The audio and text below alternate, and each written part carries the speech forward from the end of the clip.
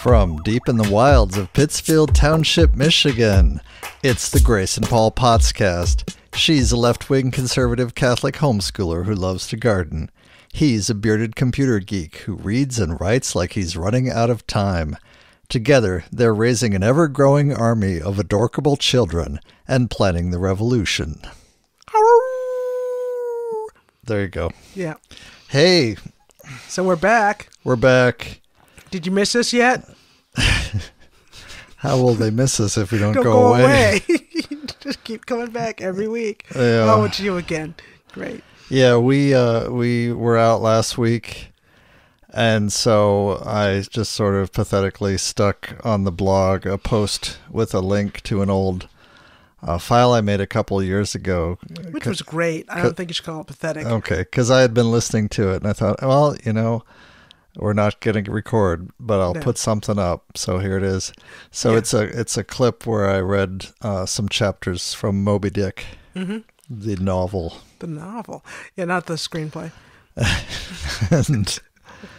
and I blather a little bit about Moby Dick and how much I love it.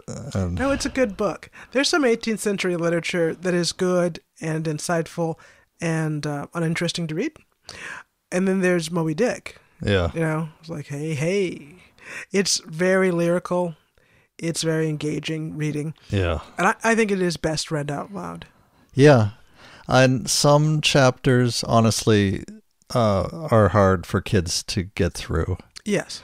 But some are just really entertaining. Yeah. They're like little plays. Well, I think some of the chapters are wonderful, even for elementary school children to just read. I think excerpts would be valuable learning for elementary school. But I think as a literature study, I would save that for high school. Yeah, I wouldn't wouldn't read some of the chapters out loud because they're just going to glaze over. Like there's a chapter called Cytology, which is all the natural history of whales. And it's really a very subtle parody and, satire of the whole science of natural history, but to understand that, you have to know quite a bit about natural history. And so when I say high school, I'm talking about 11th and 12th graders. Yeah. And this is not to say that I would disallow a younger child from reading it. Right. I mean, someone who's interested, go for it. Right. But I think that's the age group. So like maybe 15 to 18 is when I think children would be able to get into the story and do like and understand it from a literal from a literary standpoint. I talk about a little bit how it's really written as like in 3 or 4 different styles. The chapters are dramatically different in style, and so you can, you can understand it in several different ways. Right. But it would be hard to read it straight through to the kids. They definitely would be. They'd be dozing off some nights and laughing out loud other nights, and And like, what was that story again? Is that even the same story? Is it? Are we still reading the same book? What? Yeah. So it's a big sprawling book. It's really a work of genius, I think. And some bits are up there as terms of the beauty of the writing with anything Joyce wrote or Woolf wrote. Easily. So. But it's a little intimidating. So this little hunk, it's a little hunk of Moby Dick. Moby Dick for someone who would like to just sort of rip off a little piece, a piece, and hear an interpretation of it. Right. So no, I thought that was perfectly fine as something to share last week. All right. So I'll try and get that up on the feed too, because it's not a regular episode. Oh, right. It's not like in. It's not in the feed. It's just linked from the blog. Right. But so what's been going on? Oh, we going there. I think we're doing our walk, right? That's Where's the walk? Where's the walk? So, I think listeners know we've been struggling with our walk a week. We've been flailing in so many ways, flailing our flippers, wallowing. But no, it's this thing, and it's kind of a stupid thing where we kind of have to drive for a walk. Yes, I don't think that's actually true that we have to drive for a walk. I think to walk for exercise safely, we kind of have to go to a space that's safe for walking. Keeping in mind that we have a wide age range. Right, we've got, a new toddler and a distracted preschooler, disenchanted middle schoolers, and, exuberant, engaged elementary children. And kids who like to space out and wander, Right. So yeah, that's one issue. So it's challenging. So it's challenging. And it's sometimes hard to make the space to load everybody up and go somewhere. Yep. But what I have done... Especially when they throw a tantrum over the very idea of leaving the house. Right. Like the whole notion of getting in the car and going somewhere is just... It's too much to bear. Yeah. What I have done, though, we've been struggling with some various illnesses, and... just going out to the deck was nice. Just walking the 20 feet to the deck and breathing some fresh air was really special. This sounds so stupid, but this was kind of our walk the other day. Yeah. Which is Grace got me to get basically out of my sick bed, Just, come on, man. And to go sit in the sunlight, on the deck, even though it was cold. Oh, it was actually, it was pretty cold. It was quite chilly, right. But sitting out there, just getting a little bit of sun and crisp air really was really restorative.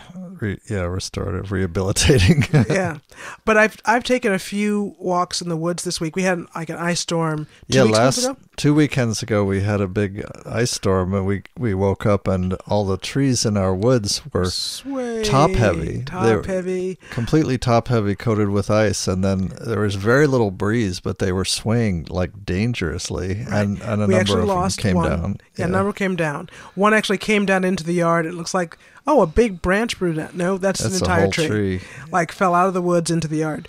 Yeah. And then you walk past and around that one. There's a few, I want to say one looks dangerous, but I think there's two that I think I want to look a little more closely at that need to be, they're kind of like hanging.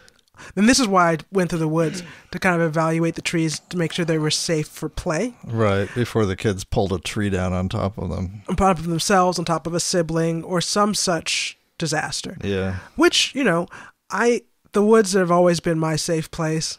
Right. And I've always loved the woods and considered it shelter. Right. And spent many nights of my youth sleeping in the woods joyfully. But we don't want to leave them with a tree that's literally on the verge of collapse and have them find out the hard way. The hard way. That there are ways in which the woods can be very dangerous. And partially fallen trees is one of them. So I took a couple of tromps through our woods and identified some trees that need attention and need some work to be safe. Yeah.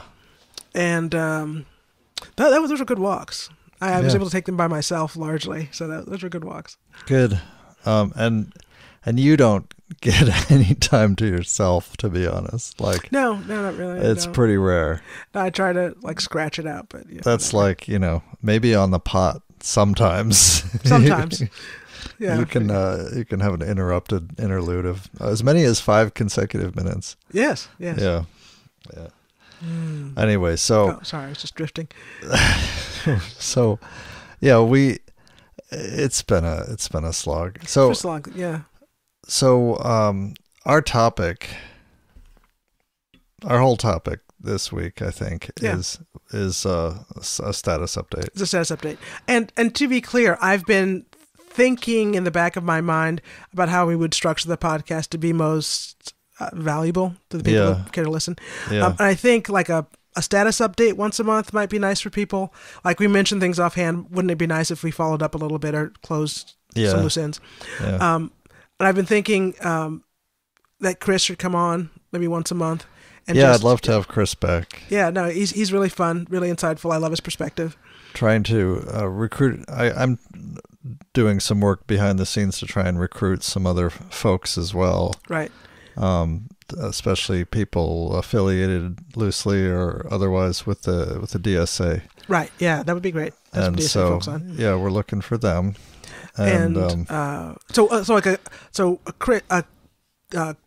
Chris Travers episode, a personal update episode, yeah, a research and reflect episode that we do, right? Yeah, and then one other guest episode.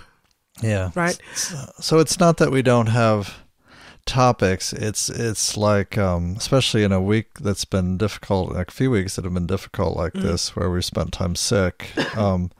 It's more too many topics without having zoomed in and done a little prep. Right, and I really don't want to do a current events podcast. That's not where I'm interested in or where I want to take this. So I always wind up like, oh yeah, I have this laundry list of current things to talk about, but it's not that much fun. It's not that insightful. Like I can rant about, I don't want to do Twitter in a podcast. No, I could give you an hour on, I don't know, whatever current event I'm hot about that week. Right. I don't know that that's valuable to our listeners. So I guess when we've done that a couple times, when there's been something current that we really felt we did want to talk about, we've called that a hot take episode. And I think that can happen and will happen in the future. That's okay. Yeah. But I'd really rather focus on a topic and go deep rather than go shallow with a lot of current stuff.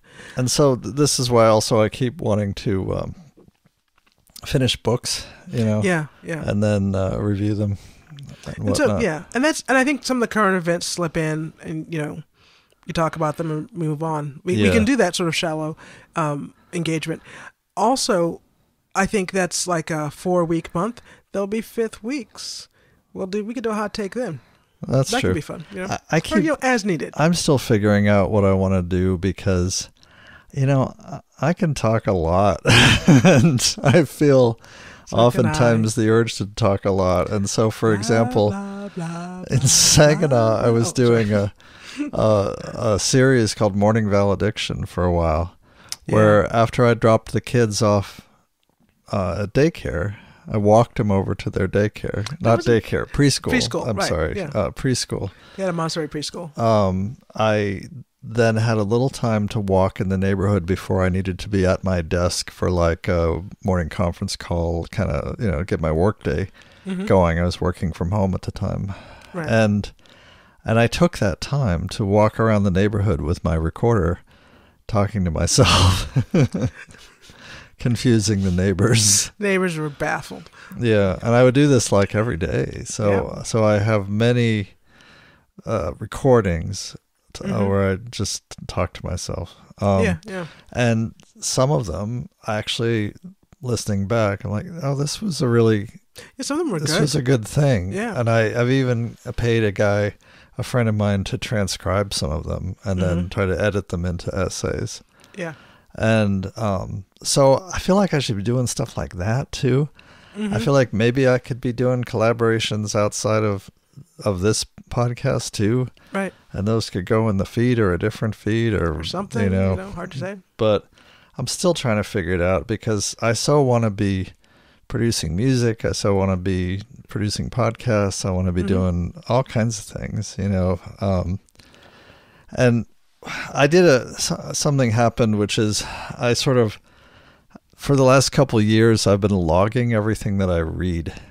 Not every magazine article, but like every book. Every book, right. And like in 2016, I think I completed something like 54 I books. think it was 56. Yeah.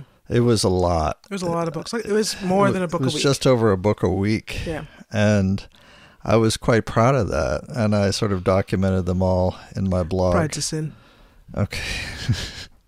What would be the word? I felt good about having achieved so much reading. Yeah, I was happy to have done.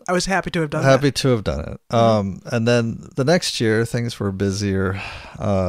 Yeah. One of the reasons I could get so much done is because I was away from home half the week. And so I had a lot of quiet evenings to myself. Right.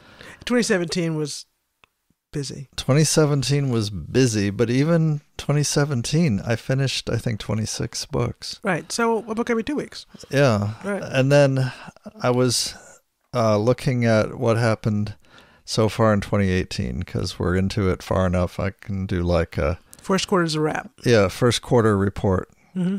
And I finished 4 books in the quarter. Sorry. So yeah, like a book a month? Something like that. And I've got to go back through my notes. Like, did I forget some? Maybe, yeah. And there were a lot of more books that I was reading at, but didn't finish. Haven't finished in that quarter. Like I either abandoned or set aside, or, plan to finish or may never finish. But that accounted for some reading time. But it was really it was a bit of a shock. It was a bit of a shock how little I've actually gotten finished. Mm-hmm. And so I'm scratching my head like, wow. It's kind of how I feel whenever I look back at my life on every birthday. Wow, that's all I've done? Oh my God. But I really had this goal to I got to get through more reading, especially more nonfiction and more classics and things like that I really have been imagining that's, like setting aside. Like I'll read these when I'm retired or something like, well, who knows? Yeah, that's how that's going to go. Yeah. It's hard to say. But but I did realize, okay, but meanwhile, over that quarter, I've produced a weekly podcast, and that's between 3 and 6 hours of work every week, possibly more, to record and produce that and get it all uploaded and everything. And then I also have been writing a weekly blog. Weekly blog post. And some of those amount to, if I added that all up, I think it's well over a couple 100,000 words so far this year. Yeah. They're long. So I think it's not actually a net loss. I think it's a net transfer. Yeah. Where you're creating more media than you're consuming. And I always hoped that I would get there at some point. But still, it feels a little... But it's a little weird. And it also feels like a loss. It feels like a loss. But also I kind of imagined that when I got to the point where I was doing more writing than I was reading, it would be because I was writing fiction. Oh. Writing fiction again. Yeah. And... Fiction is a lot of fun to write. Yeah, and I keep thinking at some point I'm going to get back into writing fiction. But it's not there yet. I'm not I keep thinking I'm going to start sewing again. I'm not in that headspace. No, I can't. I've got to start sewing again. Yeah. I hope I do start sewing again, actually. But, But it was also good to realize, we list all the TV shows that we watch or something, but what people may not understand is that list, for me at least, that's everything. Oh, yeah, that's everything we watched. Right. There's no, sitting in front of cable TV 4 hours a night soaking or longer, in some kind of stuff. I need to be fully transparent. I do watch Townsend's videos on YouTube with the kids, and I watch hair tutorials. Okay. But the stuff I cover on my blog is stuff that I watch. Yeah. So it doesn't necessarily reflect what you're watching on YouTube too. Right. So, and the Townsend videos are maybe 15 minutes long. And they're actually instructional. So they're instructional. They're historical. I think they're really valuable. Yeah. Videos. So I feel like the balance of TV watching I do is actually right where I want it, which is maybe 2 hours a week. Hey, 4. Go for 4. Maybe 3, maybe 4 of things that I sort of hand pick. Yes. So speaking of, I have a report on a what we're watching. Yeah, what are we report. watching? What are you watching? So this is I've talked in the past about these fan edit versions of old Doctor Who serials. Yeah. And I'm trying to decide I'm always trying to decide, is it worth it to keep digging into the old Doctor Who's? Because, they're not that good in many cases. In many respects, in many cases. Yeah. But I keep finding things in this. It's such a long history of shows, though. There's a lot to trawl through. That I keep finding ones that are intriguing. Right. Whether they really are successful or not, that's another matter. Another question, but they're interesting. But there's some that are intriguing. So these fit into the intriguing category, meaning not entirely successful. And I think you watched these. So I took the walk and you did the watch? Well, something like that. Sounds good. So these would be like, I'd watch these while trying to entertain the kids, keep the kids out of your hair for a little while, or so I'd put on Doctor Who and watch it. So this is a trilogy of serials, meaning spans across each serial was like 4 episodes or something like that. Mm-hmm. These are Tom Baker episodes, and these are from about, I think these are 81, 82, 80, 81. This is called the trilogy. The 3 is sort of retroactively called the E-Space trilogy. Mm. And E-Space stands for exospace. The TARDIS is flying along through the space-time continuum and, I don't know, jumps a rail, blows a gasket, leaks a little coolant or something, and skids off the road. It crashes into something called what is it called?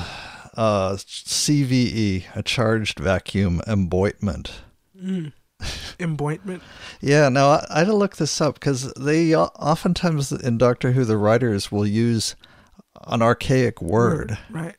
And the actual word emboitment in English comes from French, obviously, emboitement, which refers to a hypothesis, the emboitment hypothesis. What it means is that all living things proceed from pre-existing germ lines. That is, and then these germs encase within them the germs of all future living things encased within themselves. So the word means stacking or interlocking. Mm-hmm. The doctrine is called preformationism, mm-hmm. and it's this old idea that basically says that, like, you're born with your eggs in you already, mm-hmm. right? Well, the idea would be, the emboitment idea is that the eggs within you have within them more eggs, and within those within them yet more eggs, down for as many generations of your line as there ever will be or can be. Or can be, right. Right. And it's like when people... It's when they invented the microscope, and people like von Leeuwenhoek would look at a droplet of semen, and they would see spermatozoa, and they would look at the limits of how far they could magnify these things, and they would convince themselves that inside the spermatozoon was a tiny little homunculus. Right. A tiny little fetus folded up in there. Right. And then if you could zoom in even further, inside this tiny little fetus's tiny little testicles, there would be more and more tiny little spermatozoans What is actually true? Yes. Is that when I was a fetus. Yes. In my mother. Yes. The eggs that became our children were already there. Which is it's a little mind-blowing. Yeah, it's a little mind-blowing. It's a bit of a mind trip. And that actually is true. Yeah. But, and it seems like there's a philosophical sense in which this is true. There is, but it involves, this view of things overlooks the actual mechanism of DNA and, which they didn't know about. Right. Right. And the actual mechanism of DNA and how living beings, form descendants is amazingly weird, and especially when you take into account what we're learning about epigenetics, it's just mind-blowing. Right. How complex and detailed this is. Right.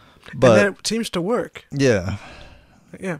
So this is, I don't know, I love to get into these little digressions. You're watching a Doctor Who, which is about the dumbest science fiction show, as far as like the most cliched, and oftentimes you think of it, at least, as the most like, oh, there's a bug-eyed monster, let's run through a corridor screaming, right? Yeah. No, but then they throw out like this terminology, and you look into it and you're like, oh, they're like bringing up a fascinating idea here. Right. And what was the term they used? Like a something? Charged vacuum emboyment. Charged vacuum emboyment. Okay. Right. The idea being that when they pass through this CVE, mm-hmm. they've passed in from N space, which I guess retroactively labeled normal space, into E space, exospace, so a pocket universe outside the normal dimensions. Oh. And then they show it, like they turn on the TARDIS screen, and you're watching it, and and at first I thought, wow, the color reproduction in this old scan of this old film stock is really poor. This kind of sucks. No, it's actually supposed to be greenish. Supposed to be greenish. It was supposed to be greenish. It wasn't just greenish because of bad video technology.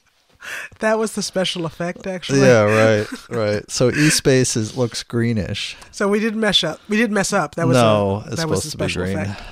So the first one is called Full Circle, and this is the serial where they introduce Adric, who's this young companion with like a white boy with black hair, and who wears like a medal for math achievement, right? Yes. And he is one of, when I look into like message groups and not message boards, he is one of the most reviled companions of all time. The most hated. It's really too bad. Yeah. Well, and he eventually causes the destruction of the dinosaurs. If I understand correctly. Yes, that's it. Good work, Edric. Good work, Edric. But no, people just slam his acting. I'm like, oh, come on. I always feel like it's unfair to slam child actors. You should save your scorn for the adults who did such a crappy job directing them, usually. So Full Circle is not that good. There's some moments where it's really creepy and uncanny. The plot is actually quite complex. So it involves like a multi-generational thing, a lot of backstory and world building. Oh. And you don't see this a lot in Doctor Who, but it was reminding me of something of a set of books called the Heliconia trilogy by Brian Aldiss, which covers a planet where seasons last thousands of years, and changes of seasons track the rise and fall of civilizations. Oh. And so that's like a big story, and Aldous really researched and studied and developed a culture to go along with it. Right. Now, I'm not saying the screenwriters for this serial did that much effort. No, but sometimes you see science fiction that actually has ideas in it, and it's exciting, to see. Ideas are exciting. Yeah. Yeah. So, there's a huge plot summary, but I'm not going to go into it. So probably for the best. Yeah, it's just so this one really seems like it deserved a higher budget because the monsters are cheesy, the way things are shot and explained and all that is just, it's not that well done, but it has some good ideas in it. So the trope. So that's the first one. And at the end of this first one, Adric stows away on the TARDIS. Ooh. So he hasn't really become an official companion. Mm-hmm. But then, Wait, so do they find Adric in exospace? Yes. So they pick him up from exospace. He's yes. And he returns to endospace. Yes. Oh, that seems weird.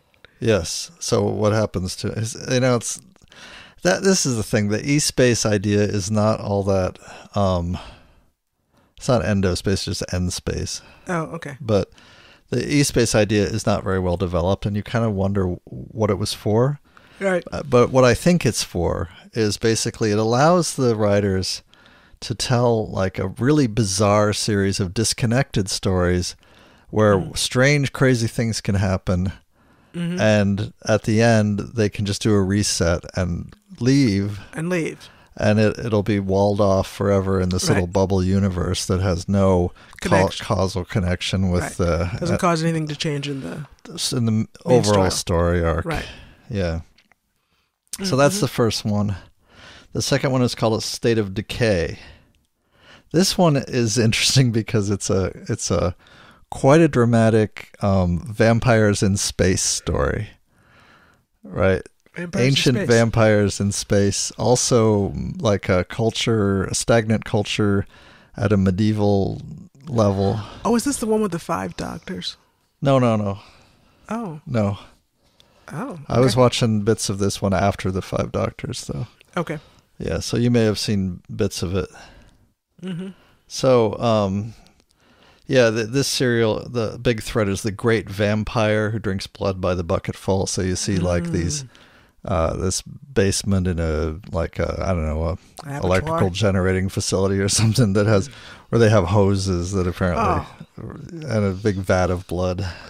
Ew. It's like, you know how a gas station has the gas stored under the tanks under the street road level? Yeah. It's kind of like that, except for with blood. Oh, why doesn't it all coagulate? You're asking too many questions, Grace. Okay, all right. I'm just saying. That's what I was like. What the? Okay, you can't store blood like that. Jeez. Anyway, so this is a crashed spaceship narrative. Like the first one, the previous one was also a crashed spaceship narrative, right? Spaceship's been there for thousands of years, occupied by the original crew who have become the aristocrat rulers of this feudal society on this planet. Mm-hmm. They don't age because they've become vampires. They've taken their powers from the great vampire, right? Who is this actually giant, like physically giant being underneath the ground, under the crashed spaceship. Whoa. Okay. So, and you don't ever see him except like via X-ray. You can see like an image, and it's this dumbest looking animated thing. Oh my God. And then at the very end, you see he's trying to come out. He's coming to life. Right. And you see this like hand the size of a VW bug come bursting up through the soil, you know. You're like, you're both horrified and laughing. Horrified and giggling. Yeah, at the same time. The dialogue's pretty dumb. The guest actors, the 3 vampire characters, they're wonderful. I mean, really? Yeah, okay. They're wonderful in that their makeup is hilariously over the top. Right. Their on-screen presence, their readings are really great. Mm-hmm. You know, they're fun to watch. Right. Oh yeah, I'm already intrigued in this episode now. Right. The scenery chewing, you know, and the sets are really good. Really? Yeah, like surprisingly good. So this one's kind of fun. Also, I learned that, so this has Romana in it, the companion, the second version of Romana, because she's a Time Lord. She has 2 different incarnations during this show. And apparently, so they have really fun chemistry during this episode. They're like flirting with each other and laughing at each other and all that. And you're kind of watching a little puzzled because usually he doesn't interact with companions quite like that. Right. And you find out that they were married. The actors themselves were married. Yeah, he actually married this guest actor on the show, but apparently that marriage only lasted about 18 months. Ooh. I think she was considerably younger than he was. I don't know any details, but yeah. Anyway, okay, so that one's kind of fun. It's fun to watch. It's not great. It sounds fun. It's dumb, but it's fun. And it's a little creepy and, you know... Well, any vampire thing should be creepy. Works in some ways. The third one, this is where we get really out there. Okay. This is called Warrior's Gate. Like all the way out. Yeah, this is from 1981. I should mention that K9 is involved in these two. K9 is with them. Oh, yeah. And people like K9. People like K9. I never quite got K9. K9 doesn't really do it for me. I can kind of live without K9. You know, he's funny, but it's like... well, no, it's a one-time gag. Look, I have a dog. It's a robot. Yeah, you know, you don't need to keep making the joke. It's like if you were making a robot dog for your Halloween costume and you had a budget of $20. Yes. Right? That's about how convincing K9 is. Right. You know, especially in 2018 when we have like Raspberry Pis and Arduinos and all this cheap electronics, Kanos and whatnot, you could put a speech synthesizer in K9, give him a bunch of LEDs and motors and stuff, and make him more interactive and like more convincing right. than, without all that much work, than they had back in 81. So. Right. So anyway, this is K9's last episode. He doesn't reappear in the main Doctor Who story, except he's briefly in the Five Doctors. He doesn't show up again until 2006. Yeah. And he has like his swan song where he actually dies saving a school full of kids. Oh, well, as any good dog would. Yeah. Right? I guess he's in Shada too, but we haven't seen that. That was an episode that was a serial that didn't run at the time. Oh, okay. Mm-hmm. But let's see. He's in some spin-offs. Like there's the Sarah Jane Adventures, which we haven't seen, but and K9's in that. K9's in that because he's more suited for a kids, a real kids show. A real kids show, not a faux kids show. But yeah, there's a couple of spin-offs. There's like Sarah Jane's Adventures. There's Torchwood. Yeah. And I've seen almost none of it. Yeah. Right. This is a weird serial. So the TARDIS, it becomes trapped. They're already in E-space, right? Mm-hmm. And now they get trapped in null space. And null space is just this white void, somehow between E-space and normal space-time. Another ship is also trapped there, which is a human spacecraft holding enslaved members of a race called the Therals, who look like really low-budget lions. Ah. Right, like Cowardly Lion. Think Cowardly Lion from Wizard of Oz. Oh, yeah, I walked in the room during this episode. Yeah, yes. Yeah, definitely. There are some cool but very dated and primitive video effects when people move through null space and they kind of go in and out of sync, go in and out of phase, so they're flickering. And it's intriguing to watch. There's creepy robots. There's a magic mirror people can walk through. Mm-hmm. There's a slave uprising. There always should be. There's this banquet hall that apparently exists simultaneously at a number of points in time, as you imagine things do. But like in this case, because of the way time in this null space is folded over, mm-hmm. you can sort of move directly between the same place at different points in time. Huh. And so the Doctor could be sitting at this banquet hall that's full of skeletons and cobwebs, mm-hmm. and then like transition to the same room 1,000 years earlier where there's a big feast going on. Like shift to his seat and be there? I forget how it happens. I think he walks through the mirror or something. Oh, okay. But this race of Therals, they can just walk through time like this. Oh. So they're kind of intriguingly powerful to be a slave race. Mm-hmm. But, it doesn't make that much sense, honestly. Yeah. But it's not explained all that well. But it's beautiful, right? So we know what's going to happen. The captives will be freed. Their fortunes will rise. The slavers' fortunes will fall. So it's not so much that like you're curious about how it's going to end. Right. But it's the weirdness and the artiness of this one. So this is like some of the most beautiful Doctor Who filmmaking I've ever seen. Oh. And it's really dizzying, like the idea of time and space collapsing and null space and this mm-hmm. stuff, Wait, and they were trapped there to be slaves? Or? Yeah. I see. Trapped like flies in amber at in these slices of time, It's really cool. Mm-hmm. I'm going to quote, apparently this was pushing the envelope, though. And so people who tried to do really artsy things with Doctor Who, like guest directors that came on, they found themselves getting a lot of pushback. So Wikipedia mm-hmm. says Joyce, who's the director, was keen to push the limits of the series by directing the serial like a film, as he considered some of the earlier productions to be quite bland and workmanlike, right? Which I'd say, they are. This approach caused problems early on with significant delays in order to achieve various shots, such as the pan through the spaceship in the opening sequence. So this included shooting the camera upwards where the gallery lights could be seen. This is known as shooting offset, mm-hmm. and it is strictly forbidden by the BBC, right? You're not allowed to see, even in the background, they don't want you to see like the lighting and the scaffolding, Because we don't know that this is television? That was considered a no-no to like you're breaking the fourth wall. right? Okay. If you shoot offset, you're potentially breaking the fourth wall.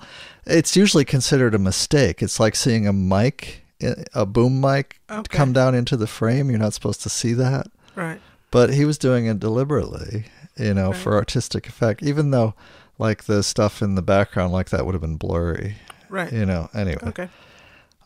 So he had a lot of conflicts and clashes with the producers, and there were all these nasty letters written back and forth, and they stopped production on the serial halfway through. Good grief. He was asked to leave partway through the production. Duties were taken up by assistant Graham Harper, who directed a number of scenes before. Finally, Joyce was reinstated.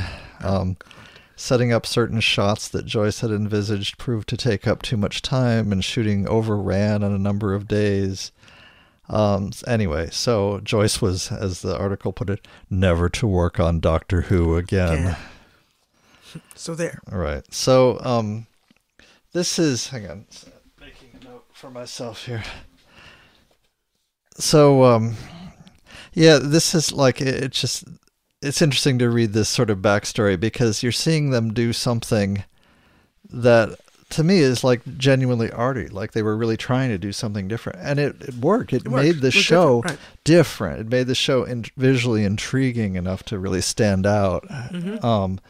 But yeah, they had to squash it. So, and it's not even that out there, right? I mean, they weren't like, no, let's do the entire show like a psychedelic drug trip, right? Right. Great. No, but they did. These visual effects added some moments of psychedelia. Right. Right. Mm-hmm. And they were only 20 years late on this, honestly. Right. It had already been done. Right. So I'm not sure why it was controversial. But it did make it more interesting visually. And nothing he was trying to do was that out there as far as what had been done on television before. It's just the BBC as an organization was very, very conservative in their production. We don't do these things. Yeah. Not here. So this one is interesting to watch. And some of the scenes are really like, you're really looking at the screen going, wow. Yeah. And if you're not too fixated on understanding exactly what's going on, it's quite fun to watch. Oh, see, that would ruin it for me.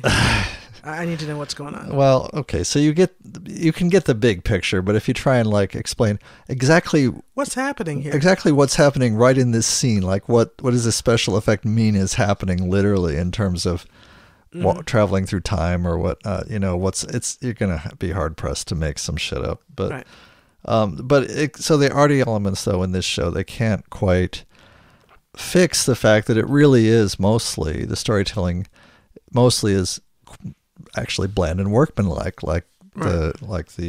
as mentioned earlier, right? Yeah, right. So there it is. But I'm always torn. Like, was this really worth watching? Was this worth my time? Maybe. I could go for the vampire one. The vampire one is fun, even with the blood tanks below the ground. Yeah, I mean it's not that graphic, but it's just they just suggest. Well, suggestive is enough. Yeah. So, but yeah, that one's a little out there because they kind of push the envelope as to how gross they could be. Right. Yeah. Right. This one's a little out there because they kind of push the envelope as to how artsy and like spacey the shooting could be. Right. And so these are worth watching, I think, if you're interested in the history of the show. If you're a committed Doctor Who fan, go for it. Yes. That's what it sounds like. But if you were looking for something that's like really good by modern production standards, you're gonna be disappointed. Yeah, it's gonna be a pass. Right. Yeah. All right, so that's what we've been watching. That's enough, I think. That's more than enough. We watched some episodes of The Next Generation too, but I think we're. Oh yeah, I think we're at time on. What we're at time and over on the what we've been watching segment. Yeah. Okay, so main topic. So, what's been going on for us? We've had illness issues. And we're doing like full frontal hospitality right now. We're in deep. Tell us what that means. Oh, I always feel like we can give away things that pertain to us, but we shouldn't give away anyone else's secrets. Yeah, I don't want to give away anyone else's like personal details. I'll come back to that. We got a house thing going down, and then we've got some family updates. there were four general topics. Okay. Yeah, so I think I'll do hospitality first because yes, I think the thing that we've always been low key about and not wanting to blow our own horn about yes, is that we've for years now understood ourselves to be a house of hospitality. Yes, and we've wanted when Grace and I first met, we first. Not literally first met, but we were trying to get engaged in cooperative housing groups. Cooperative housing and, those kinds of things, yes. right? And a lot of our friends do live in co-ops and or run co-ops and involved in co-ops in some way. In some way. It's good stuff. But I think since about 2010, we've been listed on the Catholic Worker website as a Catholic Worker House of Hospitality. Uh-huh. Our name is St. Ambrose, and we've had a handful of occasional guests that stayed very briefly, a night or two or whatnot. Yeah, we kind of hope to have interns, gardening interns who would just stay with us for free and also folks, collaborate on projects. Marginalized folks that needed some support that would stay long term. Right? Yeah. And it didn't really materialize that way for us. So we've done it occasionally. Right, we've done it occasionally. But pretty much since 2010, we've understood that as our frame. Yes. We're a Catholic Worker House of Hospitality. It's one of our, what's the word? Vocations, our charism. Such as it is. And so we, about a month ago, took in a small family, and they stay in our guest room and have their own bathroom and, They've taken over the upstairs, basically. Right. And, are just trying to, take the opportunity to reset their lives. Yes. Kind of go in a new direction, get settled in a new place. They're not from Michigan. They're new to the area. Yeah. The logistics, though, are such that we now have, during the days, 9 children in the house. 9 children running around in the house. Yeah. It's kind of intense. It's very loud. And most of them are under 5. Yes, I think we have 5 children under 5 in the house right now. And there's the way they're spaced now, the way they fit, interlock, is there's one every year. Right. So for the youngest 5, they are 0, 1 year, 2 years, 3 years, and 4 years. Yep. And then there's a 7-year-old. Yep. On up. But so it's. It gets pretty busy and pretty noisy. It gets pretty intense. Yeah. For me, personally, it's really the first time in our marriage where it's felt like I was in my parents' house. Like the sort of... The house you grew up in. Yeah. The house I grew up in. Where I was like... there was just someone always coming or going. There was always something happening. Well, because you had neighborhood kids visiting too. Yeah, we would have neighborhood kids over. At no point did my parents have all 8 of their children living full time at home. Right, because by the time the youngest was born, the oldest had left for school and would only be visiting. Yeah, no, my mother's oldest child was 23. Yeah. Was that? Yeah, when her youngest child was born. He was 22, going to turn 23 that year. It's a pretty amazing span. Yes. Very, actually that wouldn't even be shocking. He could have been having a child of his own at the same time. She was her youngest child. So, with that kind of age gap, yes. Right, we never had all 8 of us under the roof. But there was always, no matter how many children were living at home, there was always those children, their friends. For about 10 years, there were international students. They took in exchange students. Yeah. So it was always busy, always people coming and going, always something happening, kind of noisy, yeah, like a sort of a dull roar at all times. Right. As it's always been in our family, there's a small number that just like to fight. Like to pick fights. That's what they do to entertain themselves. That's their. That's who they are. That's just who they are. And it's those ones that you have to that can take it out of you. Take it, yeah. They can really and provoke. By the end of the day, right? And it's like the rest. You hardly know they're there because they're introverted. Quiet. And the kids are getting used to each other to the extent now that they actually really will play together. Really play. And have fun. And right. we're having really a ongoing sigh of relief because now that the weather is actually spring-like. Right. Although I hear from my friend Rich that they're having a blizzard in upstate New York today. Right. They can go outside, and they really are starting to spend afternoons outside, which is so great. What's marvelous. We love for them to just go out, go dig in some dirt. Go dig in some dirt. Go roll around. Go interview some bugs. Yeah, tell me what you find out. Yeah. And they're doing that, and it's really glorious. Yes. I was Eleanor. This is the childhood we've always, to some extent, hoped we'd be able to provide for them. It's just go. Here's like a square mile to roam in. Just roam. Go do your thing. And it's not really a square mile. No, not even close. But it may as well be from their perspective. Right. When you're little, it doesn't take that much. No. I have wonderful memories of my parents, smallish. I think it was like, actually, it was about the same size as our yard in Saginaw, but just afternoons basking in the sun, picking flowers and digging holes. Right. I think it was 5 or 6, and it felt like I was in this huge space. Well, it's a lot bigger than you at that age. Exactly. So that's been glorious. As long as the trees don't fall down on them, we're pretty happy to have them there. There's not a lot of... we do have coyotes, so at dusk we're kind of encourage them to stay together. Stay in a group, yeah. Yes. But no, there are half a dozen really perfect moments every day. That's great. Every day, where they're just enjoying each other, enjoying the world, sharing a bite, sharing a chat, riding bikes. Yeah.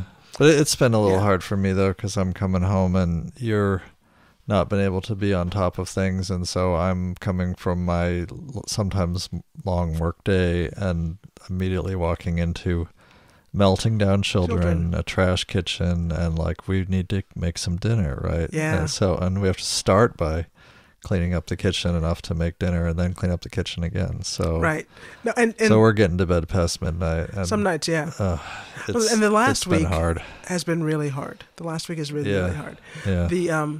There's some days that we hum and some days that are just kind of like, what just happened? Yeah, nothing clicked. Nobody would do their chores at a fight. Nobody would do, when they're on. And they have task lists. The kids all have chores and task lists. When they're actually on and motivated, they can be very helpful. Oh, yeah. They can really help look after each other and help look after our home. Right. But some days they just want to trash everything and ignore every instruction. Just mad at the world. So that's what I mean by full frontal hospitality. It's just, baptism by fire, It's not, having a crowded house or loud kids around it is not new to me, but it crossed some kind of threshold. So I said, it's been a little challenging.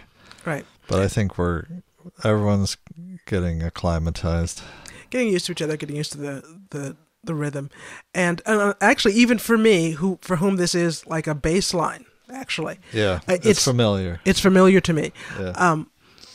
So even for me, I've still had to I haven't lived in that household. It's been a long time. In more than 25 years. Yeah. So. And you're not 12 years old anymore. I'm not 12 years old. I'm not one of the kids. So it's taken a bit for me to learn that rhythm and to relearn that rhythm of being in this, household that's always moving. Yeah. Yeah. And, and I think the reason the last week was so hard is all the grown-ups were dealing with gastrointestinal illness of some kind, and either low level or active or somewhere in between, and that makes for a challenging And week. even like this weekend, I didn't I thought I was better.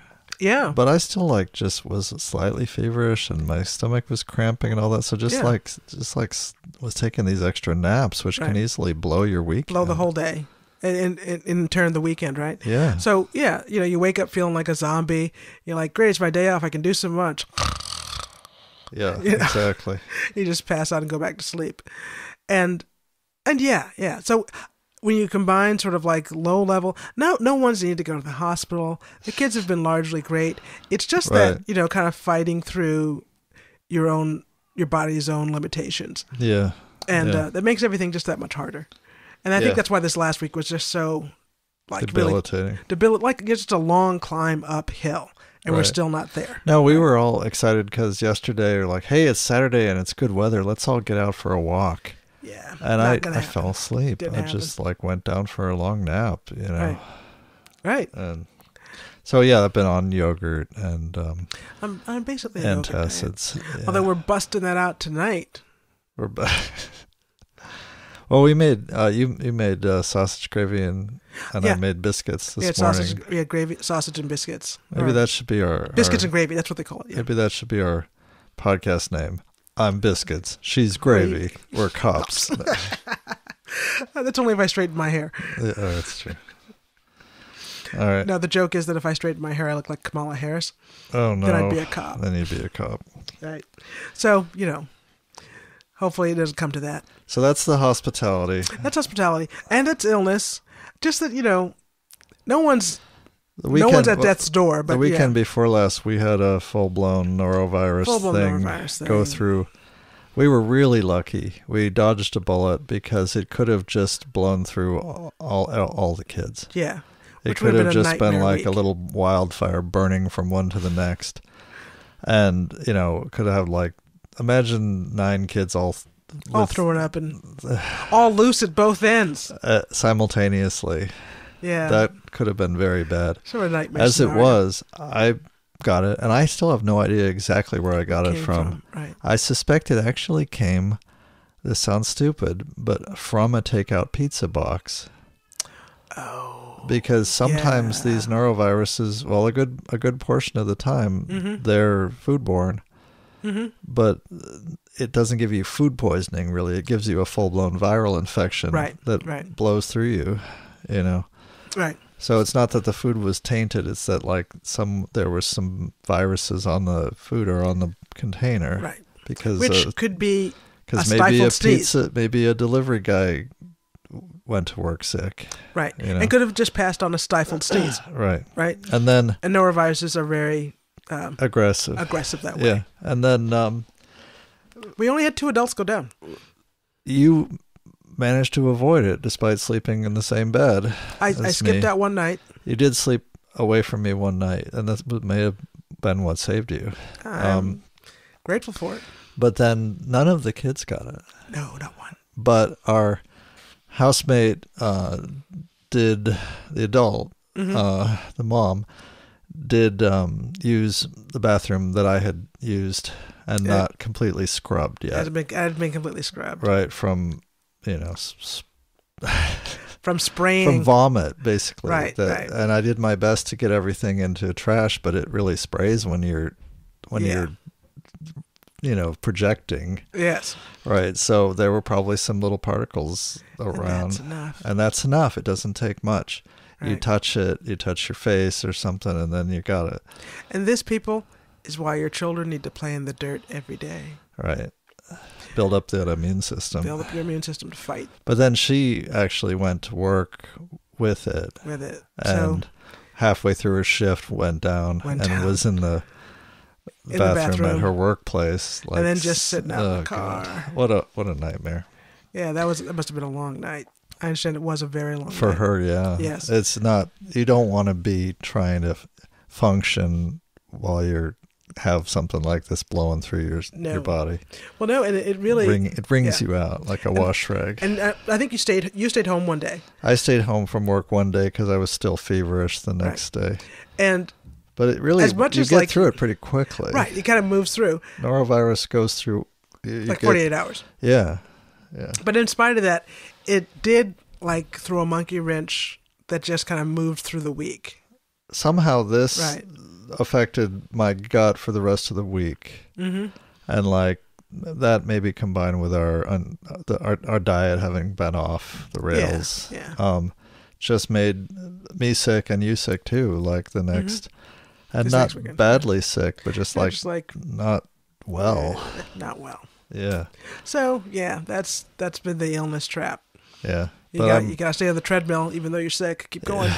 But I'm really grateful we didn't have all the kids come down with it, because it could have been just like a Stand By Me scene night, nightmare, like, everyone. Everyone, and then tripping the other person off, tripping everyone off until it's like, and then literally tripping on it. It's it was like imagining the kids slipping and sliding. It's not. Let's not go all the way there. Anyway, that's enough. That's enough. We also have a house thing going on. We have a house thing going on, and this has been taking forever. I mean, it's been over a year. We've been trying to sell the house. Yeah. So we got an offer. Did we tell people already that we got an offer? I think we've told people we had at least one offer. We haven't had more than one offer. We've gotten a total of 4 offers. 3 of them have been just like serious low ball. Right. And we just had to pass. We can people are. We bought the house for $128,000. Yep. And people are offering us $60,000. We owe about $89,000. Yeah, just under $90,000. And it costs something to sell a house, right? Like you have to pay all the fees and everything to sell it. Yeah. So we to break even, we would need to get 95 or so. Right. We'd need to have an offer for about 95, which would cover what we owe plus our costs, our sellers agents. Commissions and whatnot, and closing costs, fees, registration fees, all this stuff. Mm-hmm. We got a few offers at 60, which would leave us $35,000 in the hole for the sale, right? And we'd have to arrange a short sale for that, and But finally, someone offered us 76, which we can go with that. We can do that. And if I had to think it over, and I had to verify that yes, my bank actually would loan me $20,000 to close that, right? To close at that, and then she wanted more of a concession, so I had to confirm that actually yes, I can borrow more than that. So we're talking about borrowing $25,000 to sell a house that we've already put a lot of money into. Yeah. And so our total loss on the house will be about $60,000. About $60,000. Yeah. So that's where we are. And that was the good offer. Yeah. And, so we took it. The situation is such that losing only $60,000 and having to pay back a loan of $25,000 over the next few years would be a win. Yes. As far as stopping the amount of money we're having. Well, no, and we thought this was like we thought we bought at the bottom of the market. Oh my God. Well, how could it be worse? We thought it couldn't get, I don't know that we thought we were at the real bottom, but we thought that it wasn't like how much worse could that it get? Much. Right. Yeah. Right. Oh, it can get much worse. We thought that we could at least pay down the house faster than it would devalue. That's what we thought. Right. That's what we thought. Basically. And we also were thinking in terms of, okay, our mortgage payment was low enough that if I had to be on unemployment for a few months, we could still make our mortgage payment, even if nothing else. Right. Which was true. We had to take that gamble. True. I mean, that doesn't thought our way through. It didn't mean it covered everything. We had to, we cashed out a 401k and all that. We had to basically spend all our savings and rack up debts to get through 2 periods of unemployment. Right. But we did. We survived it, and we didn't lose the house. We actually didn't. We weren't even late on a single payment. We didn't miss any mortgage payments. No, and we weren't late on any of our bills. Yeah, we managed to pay all our bills. So it worked out. It worked out well, more or minus the unbelievable levels of stress.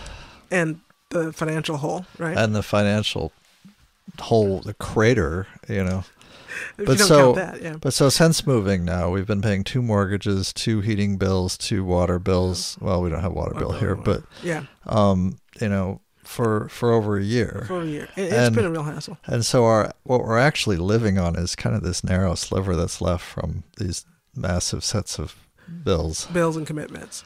So this means we're still living as if we're camping out in our house, like the kids don't have furniture, say. Basically. Right. Yeah. And so what this offer means is now we have to jump through the inspection hoop, past it. Yeah. Next we have to get an appraisal. We'll see. We don't know yet. We'll see about the appraisal. And so, I mean, really, so are they going to appraise it for $50,000 less than it was? Maybe. We'll see. Like just less than 10 years ago? Yeah, we'll see. And that's... Yeah, it's actually in doubt. The house has suffered some damage. The markets continue to decline. So we'll have to see. It is slightly in doubt as to whether we can even get through the appraisal. So, if the house can't even appraise for $76,000, that would affect a short sale too. Right. So if that's the case, there's not much more we can do. No. I think if that's really the case, if like the appraisal comes back and says, no, the house is only worth $50,000, like, well, you know what? Someone defrauded us. Someone, somewhere. Right. Like seriously defrauded us. Right. And we can't handle that big a loss on our own. And we can't continue to try and catch this falling knife. Right. Because in another year it'll be worth 40, you know, or what? Yeah, I don't know. And so if that's what happens, then I think we have to say, you know what? Here's the keys. We're not paying the mortgage anymore. Have a nice day. Go sue us or whatever the hell you need to do, but we can't. You can't do this anymore.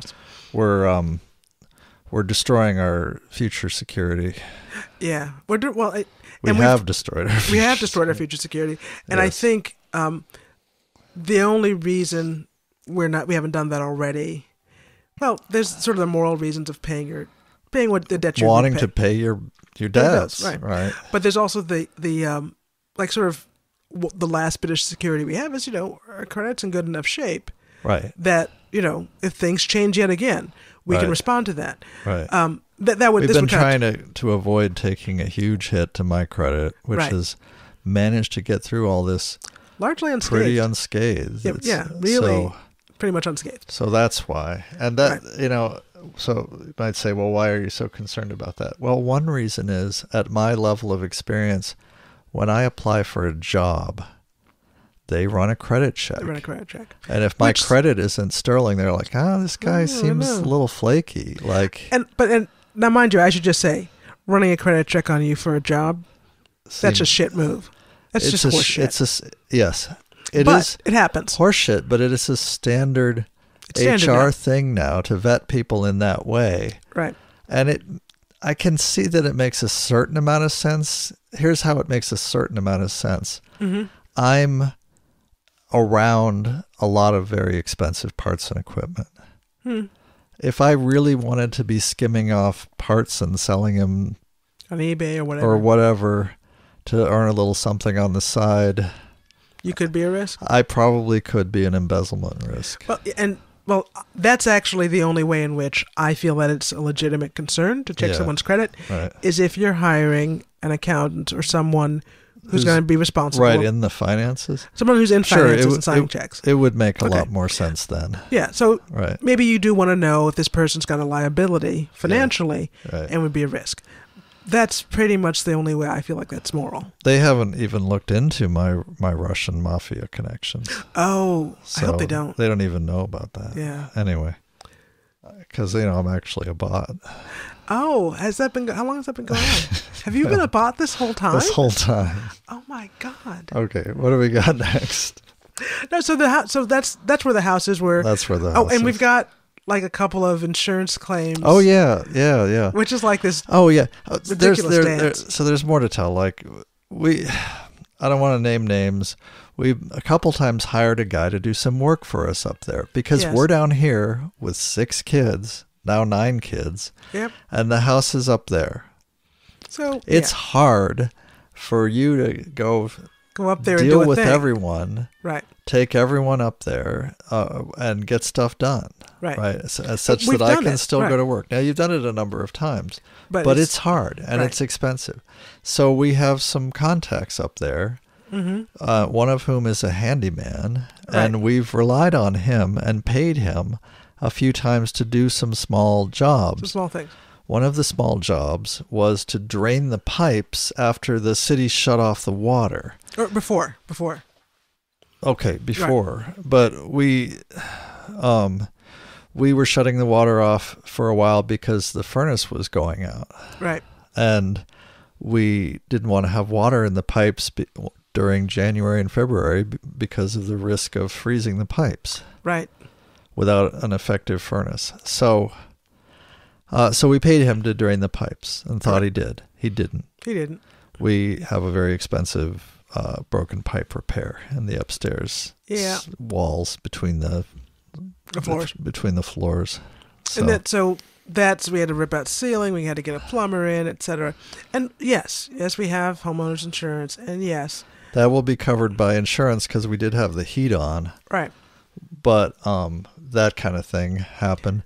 We also paid him to replace a door into the basement, which was damaged and kept coming open. Hasn't happened yet. And he cashed the checks and just hasn't done it. The weather's been bad. For months. Yeah. Anyway. So stuff like that. Stuff like that. Long list of... And then there were bats in the attic. We had, so besides the broken pipes and the leaks, we have bats in the attic, and apparently bats got into the heating ducts. Yeah. And a bat clogged up the air filter and caused the heater, the furnace to crack its heat exchanger. Yeah. And so there's like a desiccated, deep fried bat inside the furnace, so which sad. Blew out the furnace, and it's actually not any cheaper to repair than it is to replace. Yeah. So we have an insurance claim to work on that. We're dealing with the bats. Our bat claim. So there's also the damage that they did to the insulation, and they knocked out a access panel up into the attic, a vent panel, I guess. Yeah. But yeah, there's a lot. There's a lot bats to can manage. Be destructive if they take up residence in an empty house. Yeah. And it's not quite clear how they knew we were gone. I guess they listened. They're very good listeners. So because this place is quiet. But why didn't they do this while we were living there? It's a good question. Well, it wasn't quiet enough. They didn't. Maybe it was too warm, or something. Yeah, we don't know. But so there's that, and then it's enough. And then having the heat out caused a lot of cracks in the plaster. Cracks in the plaster and so on. Yeah. So the place has issues. It's got issues, but she did the inspection. The house is fundamentally sound. Sure, right. It's a fundamentally sound building. The roof is still in good shape. The foundation's still in good shape. Yeah. And the plumbing's there, the electrical's there. It's updated in 2010. It's a fundamentally sound house. It passed inspection. It needs a lot of mostly work on the floors, work on the walls, work on the plaster, the ceilings, and minor work on the plumbing and the heating system. Yes. And then another huge item, the insulation. The whole house with the weather sealing and insulation needs major work everywhere. So, it's a project, and if you're interested in a project, and she seems like she is, here you go. The woman who's making the offer now has lived in the neighborhood for a long time, right? Which means she's aware of the house and probably has coveted it over the years. And here's her opportunity. So here's her opportunity. I'm just sorry that it's had to come to this state. Yeah. But you know what? We also discovered after moving in an awful lot of things that the inspections did not catch, and things that had been sort of carefully hidden and obscured by the previous owners. Yes. And not to mention the things they just outright lied to us about. Yeah, like the fireplaces. But the fireplaces, the heating costs. Yeah. The stuff like that. Probably the lead too. And we found that was a lie. Yeah. Probably the lead situation too. Probably also not accurate. So that's we discover living there that our kids have high lead levels in their blood. Right. Which one is that? That's actually, I think, Veronica and Eleanor. I'm not sure what's going on. Do you want me to go check? No, because I want to finish this. Yeah, we've not that much left. Sorry, we've got I don't know if it's being picked up on the mics, but I don't hear it in the mic. Screaming baby. Right. We have a gate. So there are adults up there and Veronica who can try and calm the baby. Nail it down, right. But she's probably trying to draw or something. Yes. Yes, if I know Veronica. Okay. Yeah. So there's we discovered that the house has lead paint all through it in many places. There were several places. And this was not to disclose to us. Right. But now legally we have to disclose it to any buyer. Right. So I'm really kind of scratching my head, like, who owns all the liability of a discovery like this? Mm-hmm. Right. And how is it somehow fair that it all comes down to our bottom line? Right. It becomes, like, it becomes the responsibility of anyone ethical enough to be honest about it. I think that's what it is. I think that's literally whoever actually winds up getting it tested and now admitting to it for, because we don't want to be sued. Right. Right. If there's a record, if there's a paper trail of the state knowing about this lead hazard, right. we're not going to try and pretend that didn't happen. Right. No, but we did have it remediated. Yes. And that's not part of the record too, that remediation. Right. But, the remediation also made the house look bad. They made a big mess of the paint everywhere. And it was very sloppy. Well, no, the idea is you're supposed to get another professional paint job afterwards, right? Which we couldn't afford. So that's the other thing is the house would be in better shape today if we had been in better financial shape for the years that we lived there. Right. For the years we lived there, if we could have. So, and that's a number of things. Right. Including the insulation, a lot of that cosmetic stuff, and then insulation and so on. That's a number of things, including 2 periods of unemployment that I found myself in, and also 7 years of completely flat wages. Oh, yeah. And so, okay, so who owns that? Whose job is that? And this is kind of what I want to say about this is that, you can argue, you can wave your arms and turn purple yelling and arguing that taking this on was my personal responsibility. And I agree with that. It was. I signed the papers and, I say me, but you too. We both own the house, but as the person that earns the paycheck, right.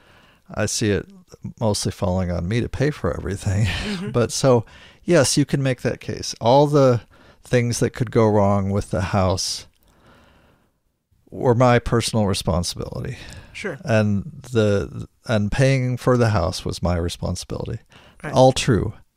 However, if the home values in the whole neighborhood are continuing to collapse, right. If the employers don't give anyone a raise for 7 years, right. If no one can find a job, if the jobs are literally drying up day to day, if all these unpleasant revelations are happening about, previous owner lied about this and that. Oh, look at this nasty thing over here that you didn't know about. Oh, look, Right. On and on. At some point, you have to say, hey, how is it that every bit of this loss is my personal loss? It's your personal loss, your personal failure or something. And not shared specifically not shared by the people who sucked money out of this community. Right. Well, and it's very interesting. It brings us back to this thing that is so consistent. Right. All the losses are socialized amongst the people in society. Right. All the gains, or pardon me, other way around. All the gains are privatized. Yeah. Right. And then all the so it's socialism for the rich and capitalism for the poor. Right. Right. Right. Where you lost money, big bank? Well, society should help share and let us make that right for you. Let us make you whole again because you're too big to fail. Right. But, you, individual homeowner, well, sucks to be you. Sorry. And so, I mean, we were really hoped when we moved to Saginaw that we would not just shortly after moving there become part of the endless parade of people leaving Saginaw. Yeah. Right. And we held out, As long as we could. As long as we could. We went through that stress of having no prospect of a job, paying anywhere near enough to pay our mortgage, When we found this house, I arranged to work from home from my employment at the time, and the house seemed like an unbelievable value.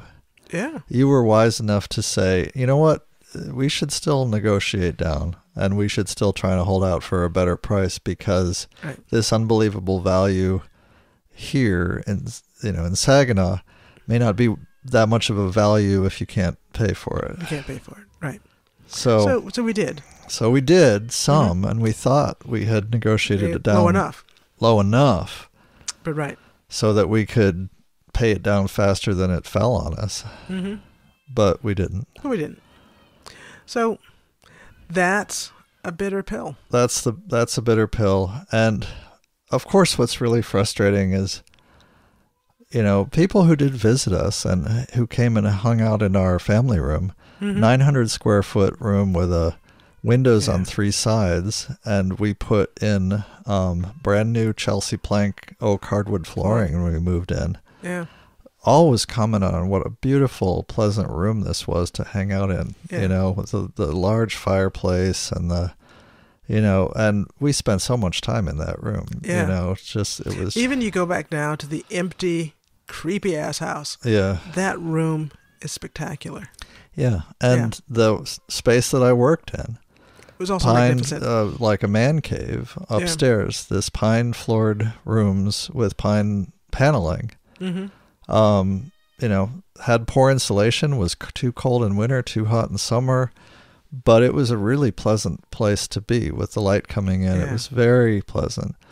And same thing with the upstairs bathroom, same thing with the lots of aspects of living in this house was just really satisfying and gorgeous. Being able to get up in the morning, walk the kids to school, and then take like a 2-hour walk around the neighborhood. For me, that was everything as far as keeping my mood together and health together and all that. Right. And we had to give up all of that and follow the herd to the suburbs. Yeah, follow the well-worn ruts in the road out to the burbs. Yeah. And that's demoralizing. That's demoralizing. This is actually the first time in my adult life that I've lived further than walking distance from church. Right. Well, then our church closed down too. I mean, yes and no. Yeah, that was another sort of urban Catholic disaster. But yeah, no, there were still services there. It's just like they changed names, consolidated. Blah, blah, blah. But no, this is the very first time since I left my parents' home that I have lived too far to walk to church. Right. And for 10 years in Ann Arbor, a place that is now closed to us because of housing costs. Even though I'm a senior software engineer with 25 years of experience, it is closed to us financially forever. Even for 10 years, we lived in the city, more or less. And we lived in an apartment, and we walked to church. Walked to church, walked to the grocery store. When the kids were in school, we walked to school. And that was a nice way to live. It was. And in the same way, there are many things that were difficult about Saginaw, but a lot of things that were really a nice way to live. A nice way to live. Okay. So that's the house thing. We've had one major family event. A relative of ours has died. My sister-in-law in Connecticut passed away just on Wednesday. Just last past Wednesday. Yeah, this was not a surprise. Not a complete shock. It's been expected. It was an expected possibility. Yeah, because her health she's had long-term issues, serious problems with her health long-term. Right. But it's never Never welcome news. So at some point, maybe next weekend, possibly the weekend after that. I think likely the weekend after that. You need to make a road trip. I'll be making some kind of a road trip to attend the funeral and seeing, family we haven't seen in a while. It'll be good. And that's not really going to fit into our plan to sell the house or our very restricted budget. But we have to. So we'll probably be. You always go to the funeral. Okay? We always go to the funeral. We'll probably be borrowing money to do it. Fix up the car to get you to the funeral safely. Right, and it's I'm still a little bit shocked I'll never see her again. Yeah. You had been hoping to get out and visit while she was ill recently. Yeah. It just wasn't happening. Wasn't in the cards. So it just wasn't possible. I'll just have a little too much weight coming down on us. There are other things though that are better news. Better news. Today's actually Pippin's birthday. Yay! He is 7 years old, and of all the children, yes, all of them, he's the one who's cares about his birthday. This is why we're bringing it up, because Sam is like, oh, hey, yeah, that's my birthday. Yeah, thanks. Okay, I'll see you later. Yeah. But Pippin's been like, is it my birthday yet? Is it my birthday? How many more days? How many more days? It's 3 more months, Pippin. How many more days? How many more days? Pippin is still 2 months. He's been asking how many more days for more than 6 months. Since Christmas, since before Christmas. Yeah. He's been asking how many more days to his birthday. Right. So. He knows that Rocket and Joshua's birthdays is the halfway point. Right. So from that on, he's like, wait, so how much longer? From that point on, he's counting the days. Yeah. And today's the day. He's going to have his lemon cake. So we don't really give the kids gifts, but each kid gets to pick out a special meal and a special choice of dessert. What do you want for a cake? What do you want for your cake? And Pippin chose for his meal a strawberry lemonade cake. Oh, his meal. Oh, his meal. Yeah. Oh, yes. Burritos. Turkey burritos with bean and cheese. Turkey, so we'll make some kind of ground turkey burrito. He likes ground turkey better than basic. Yeah. He's very basic. But the cake was quite elaborate. Cake with and he's named it the strawberry lemonade. Strawberry lemonade cake. It's a lemon. He loves sour flavors. He does. Yeah. It's a little funny. Grace Mate used to make when she was working on a gluten-free baking business. Yeah. She perfected a lemon pound cake with a very tart lemon icing, which was absolutely delicious. Yeah. Really mouth-watering, kind of sour. Yeah. And he loved that cake. That was his 5th birthday cake. Yeah. And so he still remembers he loves the lemon flavor. Yeah. So it's what he asked for every year. Yeah. That was his 4th birthday cake. So you're making a thing with lemon curd. Yep. So there's a lemon pound cake, 2 layers of that, and then a central filling layer of lemon curd, and then strawberry frosting made with strawberries. Yeah, blended up strawberries. Pureed strawberries and sugar and butter. It's a buttercream with strawberries. You had me taste the frosting, and it's like a handmade frosting, and it's freaking delicious. It's sublime. Yeah. So this is going to be a great cake. That's all I can say. Dang, I'm impressed with myself. You're all invited. Yeah. No, wait, it'll be gone. It'll be gone by the time you get here, man. Yeah. Yes. But no, this cake's looking pretty good. And his basic, his favorite thing to eat are a corn tortilla with beans and cheese and meat. Yeah. And his favorite meat is ground turkey. Yep. Okay. He's such a basic kid, So that's what we're having. That's what we're having. Yep. Happy birthday, Pip. Happy birthday, Pip. Yeah, he's one of our quieter kids and one of the ones that's sort of harder to get to know. Yeah. But he's such a delight to know. He is. He really is. Yeah, and he loves babies. So he always will hang out with our guest baby. Yeah. Yeah. Or his own little sister. Or his little sister. Or his own little brother. Yeah. Yeah. So when they're babies, he's all about the babies. And he loves babies so much that you kind of have to restrain him in public from approaching women with newborns, running up and you're almost afraid he's going to just grab the baby out of and Hi, it's me. Yes. So I have to kind of shepherd him over and say, this is Pippin and he loves babies. And introduce him. He would love to hold your baby. I was like, okay. You sure about that? Yeah, no, he can hold it. He's good. Yes, and if you're not okay with that, that's fine. It's okay. Yes. We just need to tell him. We just want to tell him that.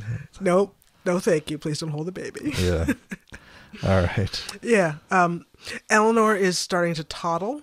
Oh, yeah. Yeah. She can walk. She can walk. Sort of. It's kind of she doesn't feel secure yet, so she doesn't. She doesn't do it much. Right.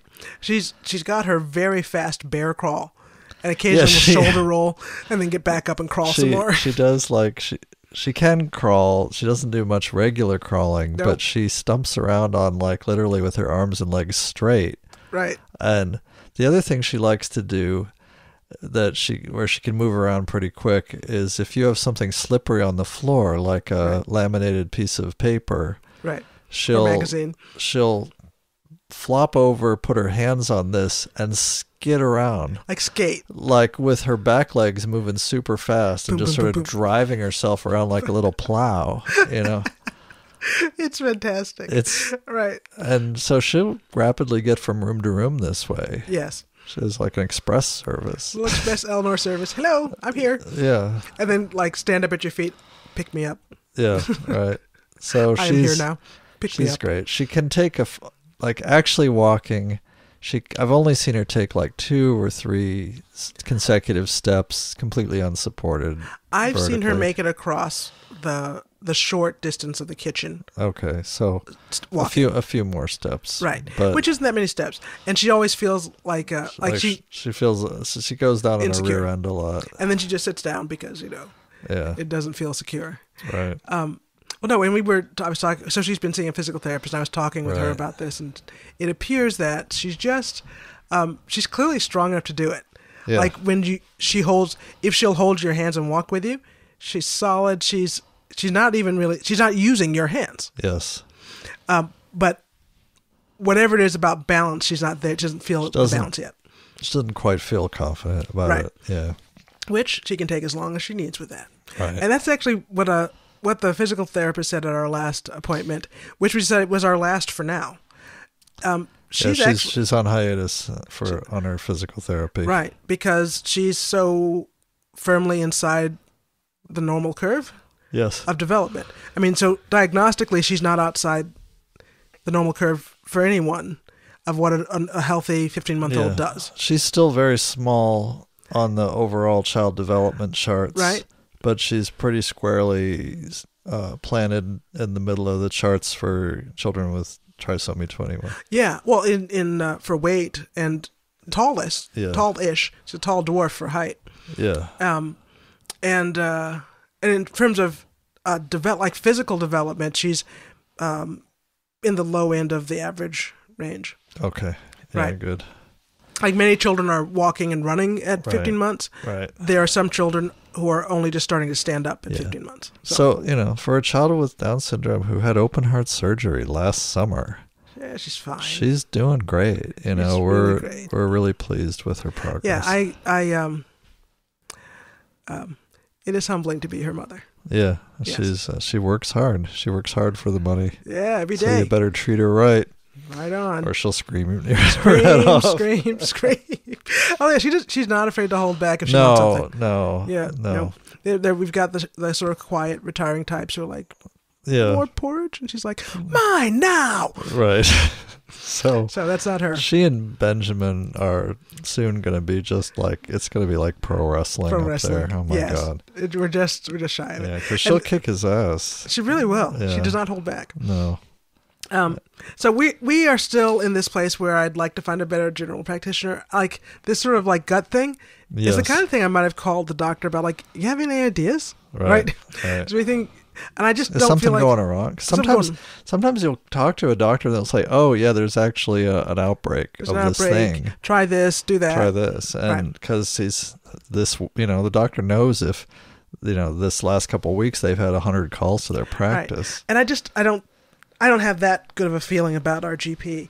No, it just doesn't seem that interested. That engaged. Yeah. It's kind of like, oh, you're sick, so why are you calling me? Hey, because you're the doctor.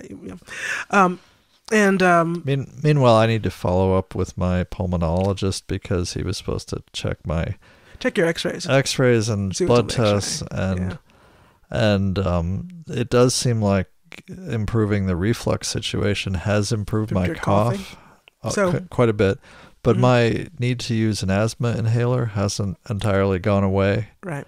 And I ran out this 2-week course of Prilosec, and you're not supposed to just take it continually. Just keep taking it.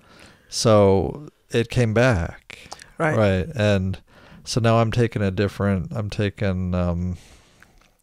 over-the-counter thing that supposedly doesn't have like a 2-week limit on it. Right. And it's helping, but I'm like, it's probably not a shock that this is happening. Mm-hmm. Like to ask the question is to answer it. So of all the things happening in my life, all of the things we've been talking about, losing $60,000 on a house, coming home to 9 screaming children or whatnot, are there any reasons you might think of that you'd be having like heartburn? Just ask. Like excess, your stomach bothering you? Anything? Just anything at all? Off the top of your head. Like, you mean all of the above? You mean my life? Yeah. So, yeah. So these are sort of some open questions, and I know sometimes I can sound like I'm, I don't know, so anti-authority, like I don't want help from the medical community or something like that. The thing is, when you fight authority always wins. How long have you been waiting to make that joke? It just popped up there. But no, it's this question or this thing I always get into, like say about antibiotics. Like a physician will try to prescribe one of the children an antibiotic, and I'll say, what is the bacterial infection this antibiotic is to? The specific is for treating. Right. And they'll say, I don't know. And I'll say, could you do a culture and tell me what bacteria? Because that's now the actual standard of care for using antibiotics. For using an antibiotic. Unless it's an emergency situation. Right. Only in an emergency situation where you are really have a strong, this is a raging bacterial infection and we better treat it quickly to get ahead of it. Right. That's the only time you wouldn't do a culture first, figure out what it is, and then choose an antibiotic to respond. Right. And in that case, you'd apply your first round antibiotics. Right. You'd watch, and you'd still do a culture. You'd still do a culture. And try to see, and then you might change your drug cocktail. Right. So the moment I ask any physician that question, so what you become a difficult patient. A difficult patient. Yeah. Or like... A difficult mom. Or an anti-vaxxer. Now I'm an anti-vaxxer. Now I'm anti-antibiotics. And she's like, what, you don't want to use antibiotics? I said, no. I'd like to know what bacterium you're trying to fight. Right. That's all. And antibiotics have become a problem because of their indiscriminate use. A serious problem. It's a huge public health problem. And you'd like to think that your doctor was on top of that research. And not contributing to the problem, for God's sake. Right. But so anytime that conversation about antibiotics or any number of things where I ask what I think is a legitimate question, and I'm pretty confident it's a legitimate question. Yeah. I get all this, frankly, ludicrous pushback. Well, I do find when I'm talking to a good doctor and I ask questions like that, I don't get pushback. They're you don't get any pushback. Here's what we're working on and this is what we're doing, etc. Here's what we think is happening. Right. Well, the best situation I've ever been in like that was when Benjamin was born and we were trying to find out, we were really in this kind of race to figure out what is this? Benjamin was born with a serious infection. Like septicemia, right? It was actually affecting his heart. Right. He had a high fever. You had a high fever. Right. And his heart valves were showing signs of damage by bacterial infection. Right. It was a rough scene. Yeah, and he easily could have died in a place that wasn't so concerned about the exact, the details. That didn't sweat the details as much as St. Joe's did. Right. But they were very on top of it and took great care of it. And they did. They figured out. They figured out the bacterium. They had to go to several special labs to find out what this was. Right. And when it I turns out it was a very rare infection, but it was also a hospital infection. Right. Which, I'll get into that some other time. Yeah. But the response then, when I would say, so what are we looking at here? What are we talking about? And what are you doing to treat it? They gave me a lot of information. And one of the bacteriologists came and said, hey, we were talking about this. I got some research you'd like, and brought me several papers to read. Right. Which that's where I'm at, right? You'd like to know. I'd like to know. A lot of people are like, they don't want to read about the risks or any of this stuff. But like, he was happy to bring me the papers. You feel much better armed with as much information as you can get your hands on. Absolutely. As you can comprehend. Honestly. And so I'm really happy to be in that space where asking the question forms colleagueship and not, it doesn't turn the relationship adversarial. Right. Yeah. But so that's part of where we're at with the GP search. I need it not to be adversarial if I ask you a question. Right. I mean, asking you for information can't be adversarial. Right. It can't become, you can't start treating it as adversarial.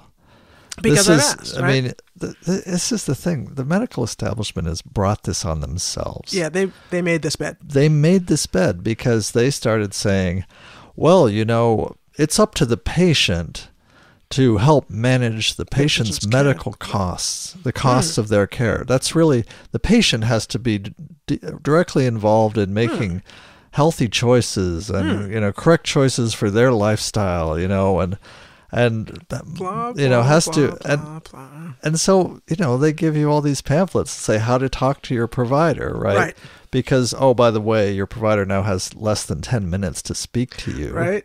Well, no, what's funny when they don't so list be extremely deferential when you talk to your provider. But here's your training as a patient, how to get the most value out of your healthcare. In other words, how to maximize profits for your provider. Right? And the insurance companies that are doling out the payments. And it's pretty warped. But the net effect of this is that patients started not having a GP for life,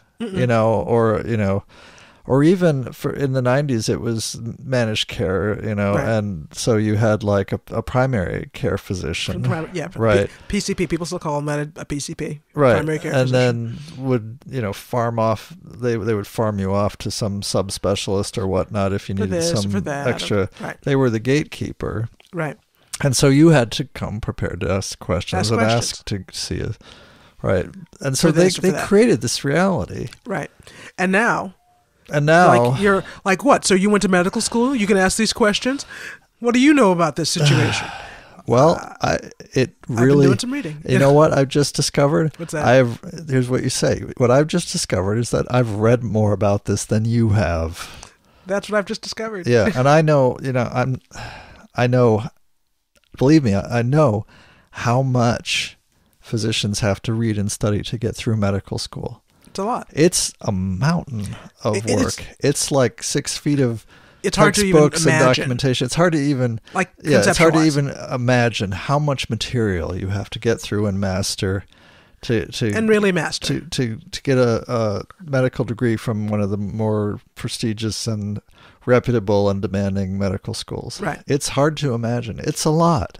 It's an impressive achievement to get an MD in today from one of these places. Mm-hmm. However, if you get your MD today and you don't study medicine anymore, but only practice, in 20 years, you don't know a lot. Right. There's a lot you're missing. Mm-hmm. Right. There's a lot of information that you don't have at hand. Do you remember the name of the bacteria? Because I was racking my brain. Oh gosh. Oh dear. I know it's in my notes, but Aerococcus urinae. That's it. Oh, yeah. I've been racking my brains trying to remember the name of this bacterium. Aerococcus urinae. As far as we know, Benjamin is the only pediatric presentation of this bacterium. Ever. There was nothing in the literature as a pediatric case. It's usually, I think from the literature we learned that this infection is usually found in the urinary tracts of like sick men with HIV. Yeah, elderly men with HIV. Yeah, and because it's like it's a bacterium that the immune system of healthy people is normally pretty good at fighting off. Right. And so you didn't need antibiotics for it. I had a short 3-day course because I had a huge fever. You had a high fever. You had a 3-day course, but you didn't have any long-term anything from it. You got over it quickly. Mm-hmm.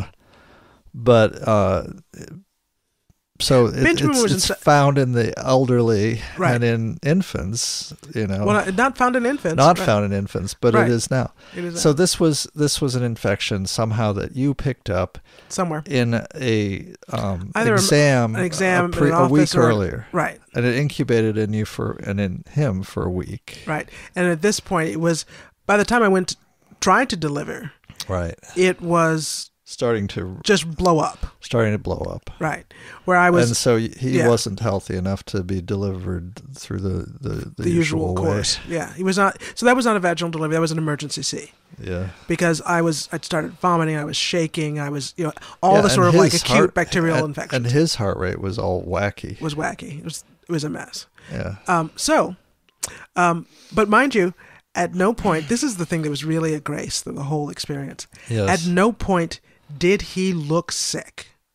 He was delivered and looked like a healthy, really vital newborn. Right. He had a high fever. Yes. And they brought it down, and they gave him the antibiotics right away, and we fought the infection or overtook the infection. Right. But his whole 10 days in the hospital, he was a happy, cuddly, good to go newborn. It was still traumatic for him to have this happen. This IV, yeah. And have an IV in his head and get these infusions over the course of 10 days. So it was a real It was slog.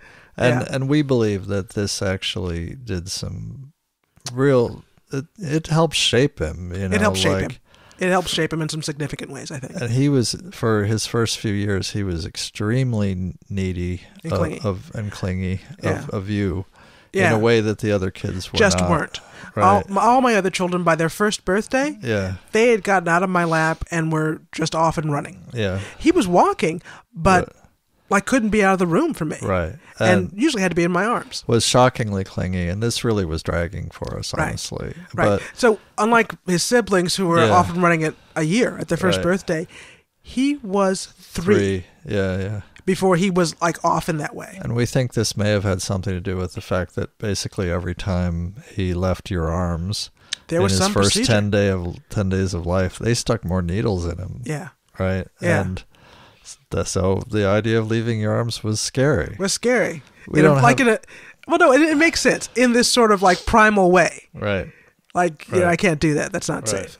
And we still don't know. He's now a very aggressive child. Aggressive 4-year. Well, for our kids. Well, he picks fights, and he demands what he wants, and he'll rip it out of people's hands and fight them for pretend he can't hear you, And we don't know whether that is personality or that was in any way shaped by his experience or by did he suffer any kind of organic brain damage? It's hard to say. We don't know, but the clinginess definitely seems like it was probably tightly related to this traumatic. This birth trauma.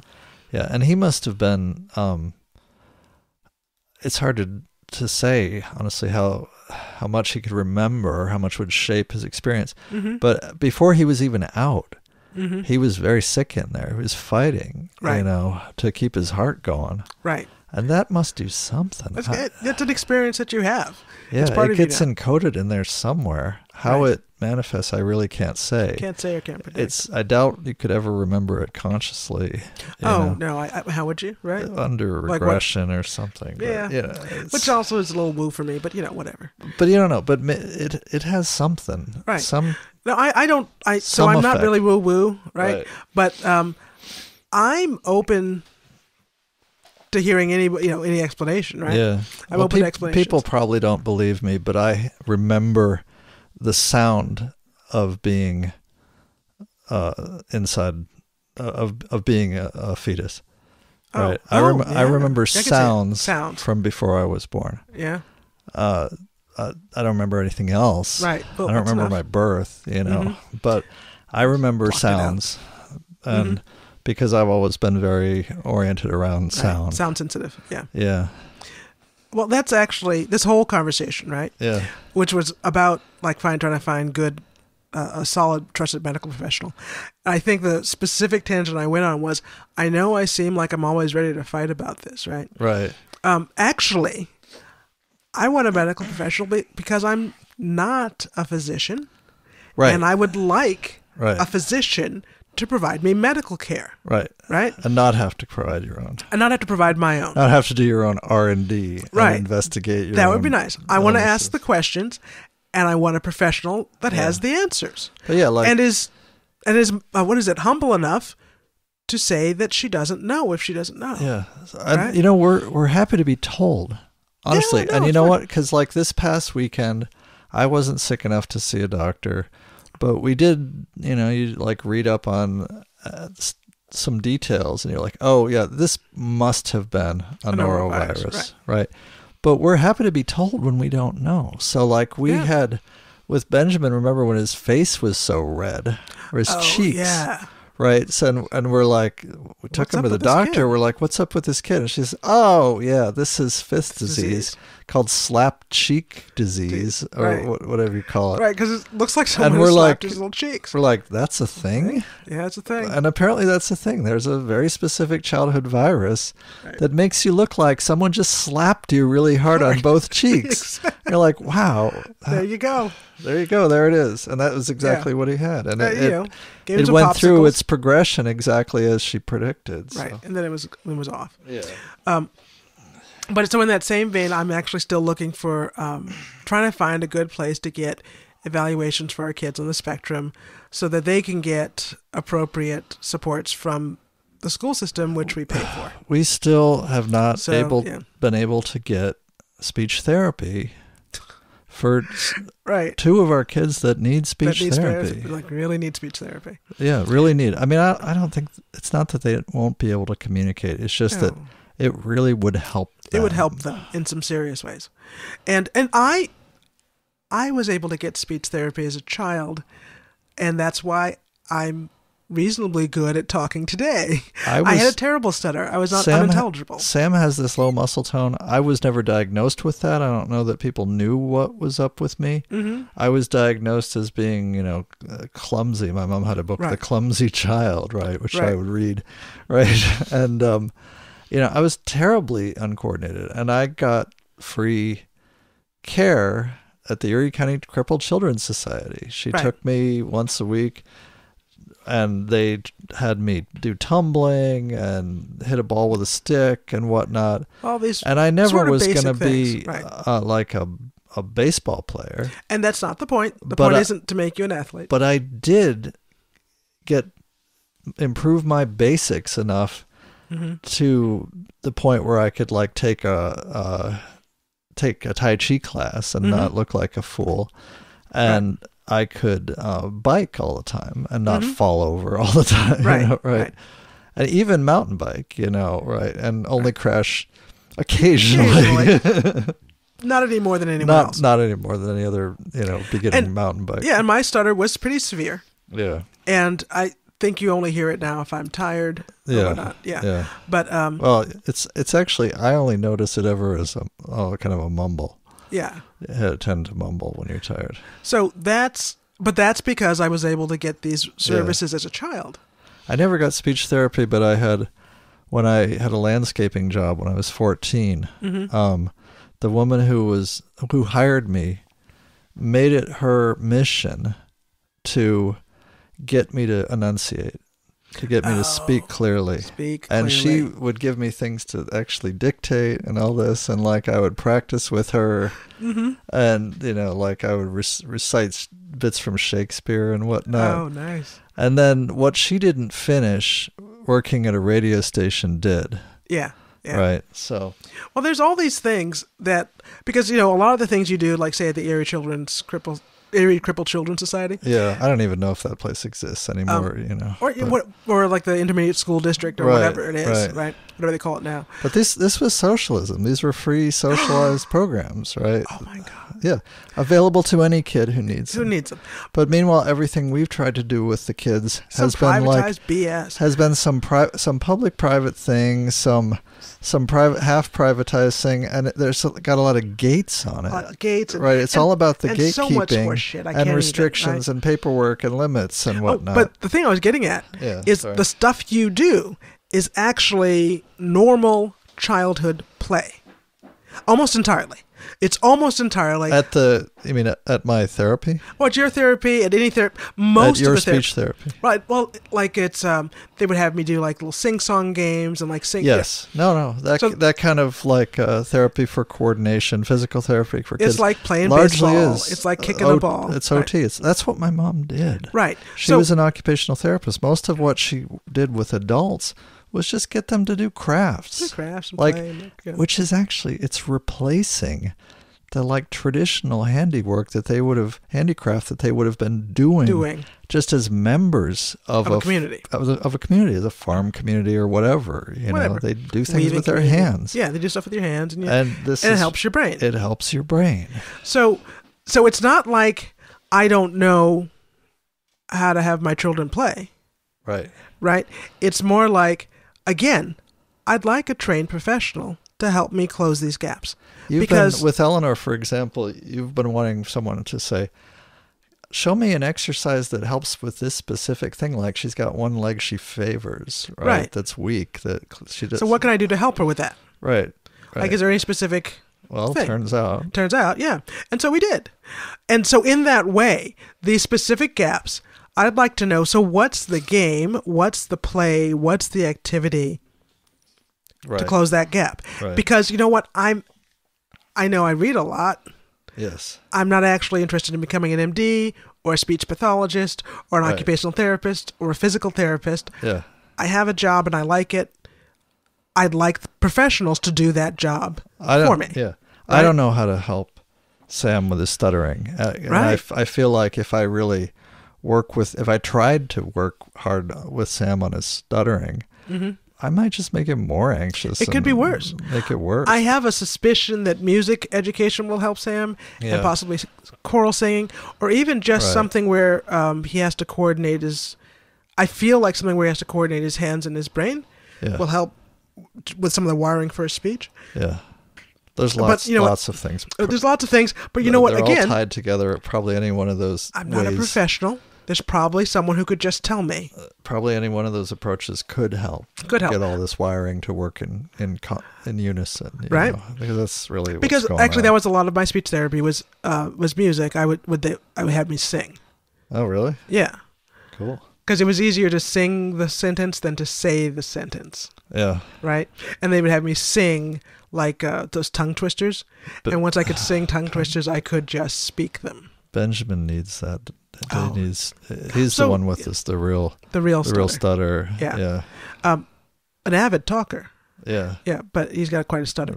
Take him 3 minutes to get a sentence, and we're really trying not to just not to laugh, Yes. So that challenge remains. I'm not really spent on it, but yeah, no, it's frustrating. This thing is like taking years. What's really frustrating is every time you think you've got it nailed down and you've got an appointment. Okay. Like you get a phone call and it's like, oh, sorry, you're not actually eligible. Blah blah blah blah. We have to reevaluate because someone's like, hey, we might have to spend money. Oh no, yeah, never mind. It's all about the cost cutting. It's all about the cost cutting, and I think what it may come down to, figuring out how to see the extraordinarily expensive private therapists, out of pocket. Yes. But these evaluations are about $1,500 per child. Yeah, and that's the thing. We can't do it. We can't even consider that. Until we've got the house situation taken care of, and we're still going to have $25,000 in debt plus plus credit card debt and everything else. So that's what, and it's not so much that I don't think their skills are worth that kind of money. Right. It's just plunking it down the last 5 years has not been possible. No. And ostensibly there are all these state services that should be available. And we have to make hard choices like triage. Like, okay, who's got the biggest unmet need? Yeah, who goes first, right? And because we just and that's the thing. We shouldn't have to do that. Shouldn't have to do that. Because even if we do this kind of triage ourselves and say, okay, you know what, Benjamin gets speech therapy first because he's the worst, Then Sam. Or whatever. Or Sam first because he has less time. Or whatever. Or whatever. However we do it, but that also means like, well, oh, guess what? We didn't have that money to put towards our retirement, and our emergency fund and our everything else. Right. Because there's so much I regret, like that we don't. There's so many things that I had that I haven't been able to give our kids. Yeah. And my parents did not make a lot of money. They were not wealthy people. Right. But they traveled with us, I got to see the country. We traveled out west, you know. And the idea of trying to do that now with our resources we have, it's just impossible. Mind-boggling. Yeah. Just mind-boggling to even consider. All right. So that's where that is, like family, health, etc. Next, up soon, there's a current affairs article I want to talk about, which is how basically every parent deserves socialism. Yes. Oh, current. Have we subscribed yet? That's a great. No, it's another. That's some great like journalism. The Harney's tea. It's another cash expense that I'm holding off on. I don't know. Maybe. I don't know. Yeah. Can we do it? No, I mean, I don't even go out I don't even eat, like, I don't even want to spend $2 on a coffee out. Yeah. Seems like too much. Seems like too much. And I'm not talking about Starbucks. I'm talking about. Yeah, no, not that. I'm talking about a coffee. Like just coffee. Just basic coffee. I don't even want to eat. I haven't even been like. I don't want to buy frozen burritos for lunch. I don't even want to spend 89 cents on a frozen burrito because we're watching our money this week. Could be close. Yeah. So, yeah. So how things are. It's how things are. Yeah. But, we got 3 squares, place to sleep. Well, not 3 squares, but everyone's fed. if I don't eat lunch all these days. I'm well fed and I have a place to sleep. We're well fed. We have a place to sleep. Can't complain. I have a place to have heartburn. Isn't that good? Toss and turn with heartburn. Yeah. So. With people you love. With people we love. Oh, and I didn't talk about it this time with our reading and watching, but we've been reading the kids The Fellowship of the Ring. Yeah. And that's been a blast. And I'm happy that I could be here and do that. Mm-hmm. Okay. Truly a gift. All right. So are we done? We're just about done. We don't have any feedback, but we want the millennials to come on. We are trying to reach out and broaden our plans for the podcast because we keep having these like, oh, we're not prepared. And it also, it sometimes turns into, okay, we're also not inspired. Right. And one of the reasons we're not inspired is because we're not getting engaged with other people. Right. So we want to hear from millennials about what's going on. So we would like to have regular guests. We'd like to have special guests. We'd like to do interviews and whatnot. And it has to be a situation where we can do this kind of thing without us having to do 8 hours of homework. Ideally. In a given week, because that's just not happening. Because we could do 8 hours of homework over the course of a month. Sure. That could happen. Like we can finish a book. Yeah. But it's generally just not happening. It's the prep time. It's the quiet downtime to do some writing or whatnot. Mm-hmm. That's not happening. Right. And if I just write the podcast, it won't represent your interests. Yeah. If you just write the podcast, it doesn't fully represent my interests. Yeah. And if you and I just write the podcast, it may not be fully interesting to our listeners. Right. Right. And so again, we want to sound the call, and my Facebook feed is going to be pretty confrontational now, demanding millennials to come forward and be counted. We want to get people on the show remotely, especially over the issues of millennial economics. Yeah. Which are, what are you, if you're consider yourself a millennial in that age bracket, how are you making things happen, and how can you, and what can the rest of the world do to help this generation that's been uniquely fucked, harmed. Too. Anyway, so we're gonna be recruiting a little more. And we're really happy to have the guests that we've had on already. I think we're going to try and do a regular thing with Chris if he'll. He was up for that, which I'm pretty sure he is. He seemed to have a good time. So, but he's got a family and a job too, so he's got time commitments. But we'll see if he can get the time for that to share with us. And okay, I think we're going to head out. Gonna wrap. We have miles to go before we sleep. You've been listening to the Grace and Paul Pottscast. Check out the show blog at pottscast.blogspot.com, where you can leave comments, or search for the Grace and Paul Pottscast on Facebook or YouTube.